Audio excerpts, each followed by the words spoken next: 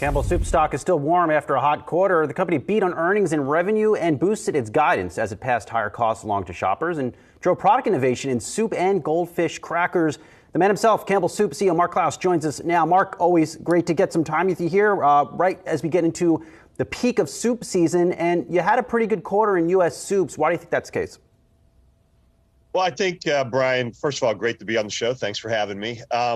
I think in the moment that we're in right now, the soup business really matches both the demand for consumers and the value that they're looking for. And as we've watched consumers navigate through tough inflation, a backdrop of a tougher economic environment, I think soup in many ways checks a lot of boxes for consumers right now. It's a product that's very versatile, whether you're preparing your Thanksgiving dinner or whether it's something that you're using for a quick lunch. And I think that has demonstrated a lot of resilience in this time.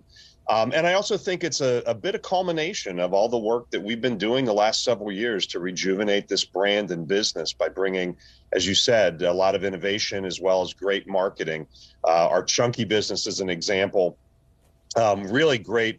Best new item in soup last year was our spicy line of Chunky, really targeting younger consumers. And we paired that with great marketing on things like EA Madden, which really would not have initially thought of Chunky in the world of gaming, but it's proven to be a great bridge for younger consumers and younger targets. And then a full line of better for you products with Well Yes and Pacific that really rounds out that portfolio. So I think, kind of the culmination of a lot of good work, but in a good moment for the category as well. Mark, I've told you this before. I've tried that spicy Chunky soup, and it has sizzled my tongue. I mean, it is a good new product by the Campbell team. I have to give credit where credit is due. But the moment that we are in, like you just mentioned, do you think consumers are just cutting back on making larger meals because they've been hit with so much inflation that they now view a can of soup as the only meal that they can possibly afford?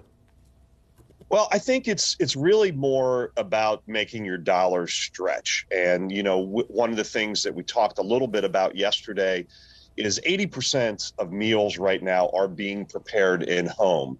And in what we're hearing and understanding from consumers is they don't really want to make trade-offs, but they want to understand how to do this in a more economic way. And so when you look at an average meal prepared with our products, so think condensed soup, think broth, even Prego pasta sauce.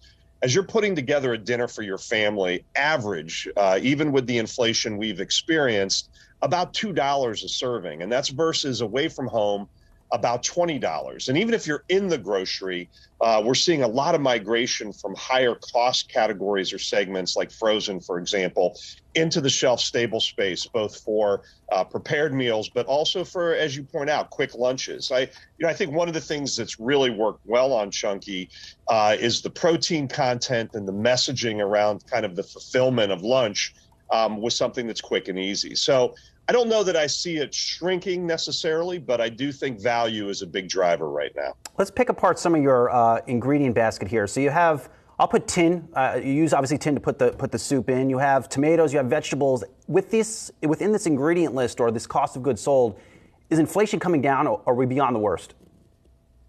Well, I think as you think about the year, and if you listened to us yesterday, it was a pretty significant number where inflation in the first quarter for us was 18%. And many of the elements that you're describing are part of that. I do think as you manage through the balance of the year, the incremental nature of inflation will begin to moderate. But remember, you're going to begin to lap big increases in inflation a year ago. And so that's part of what's helping those comparisons as you move through the year.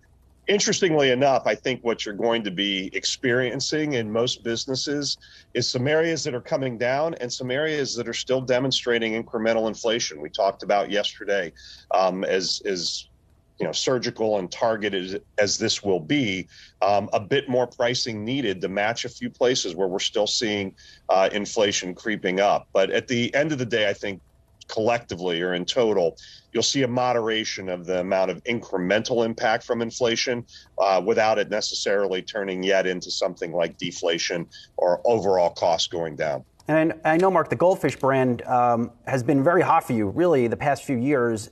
In terms of this year, how much in sales will that brand do this year? And then next year, what else do you have coming on that front?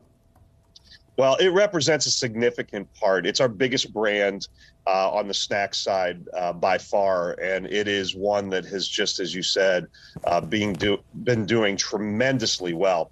And really at the heart of that strategy, and this was, I think, just an excellent job by our marketing team in really understanding that the Goldfish brand is in almost every home, but really had been targeted primarily to the kids.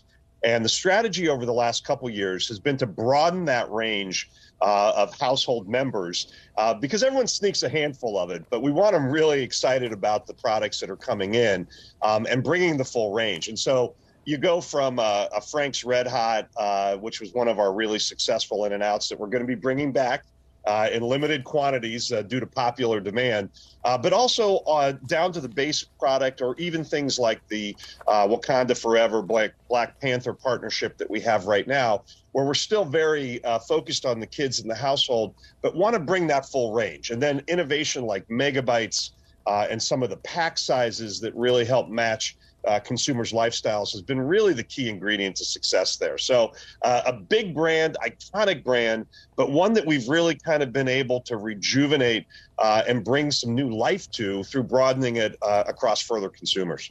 Well, I know I've been an avid consumer of all things Goldfish for many years. Campbell Soup CEO Mark Clouse, thanks for giving us some time this morning. Really appreciate it. Happy holidays to you. Yeah, thanks, Brian. You as well. Thanks so much.